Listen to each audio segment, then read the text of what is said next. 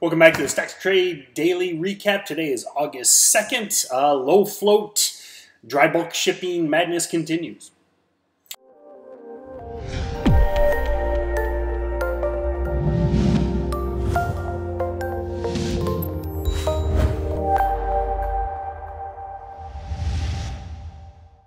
So, watching Fitbit here after hours, recording this a little after 4. If you trade earnings, I never recommend trading before they come out. But, you know, you can see you've got the news in your StocksToTrade news feed here. And, you know, huge gap down and then a rip right back to highs. So, I mean, there was a... I don't really like that strategy, but you can lots of times just kind of set an order way below you ever think you're going to get filled and go a small size, and sometimes they'll work. But OPTT has been a solid winner from the weekend watch list. I mean, was down, I don't even remember, 20%, or it was down a lot yesterday. SSR is on. Again, if you don't know what the SSR is, it's short sell restriction. We talk about that a lot in StocksToTrade Pro. You know, down another 9% today. Closed literally on the low of the day. I mean, this thing, you know, we called it out as a potential swing short sell. I mean, this thing could just keep making, you know, it has the potential to go down 8% a day till who knows when.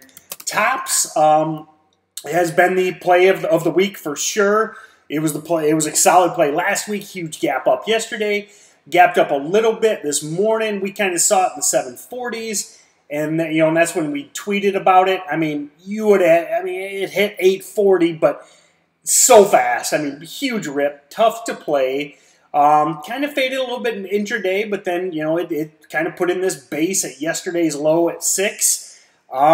Very low float, could continue tomorrow, and then ship picked up. I mean, these are the your sympathy type plays, which again we talk about in StocksToTrade Pro a lot. I mean, this thing is just as big or bigger of a carcass as tops, but that doesn't matter once you get some interest. I mean, you see here, you know, not much interest, and then volume comes in right before 10, and then goes from 370 to, you know, basically doubles in 6 minutes. Where these 3 2-minute candles.